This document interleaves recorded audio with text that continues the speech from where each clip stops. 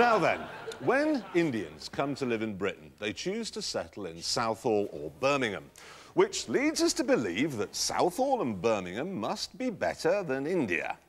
Well, let's have a look. This is Birmingham, right? Pretty grotty. And here's Southall.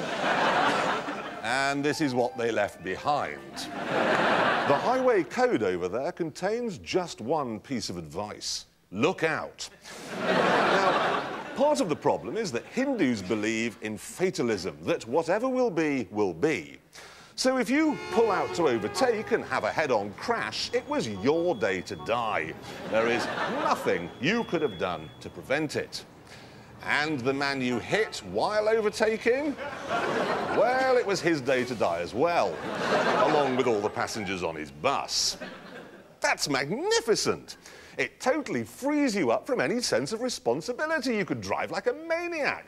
And it gets better because to a Hindu, dying is no big deal. You'll simply be reincarnated as something else. Just last week, this was Mrs. Surinder Patel of Acacia Avenue, Bombay. And yes, here's the man she crashed into, Mr. Rashid from the post office. There's something I've always wanted to know and I've never got it. This, right?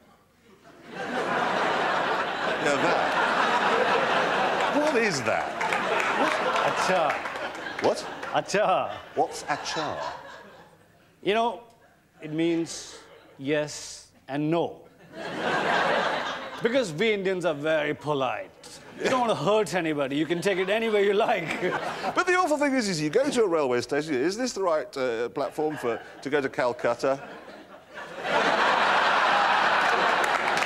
Well, What does it mean?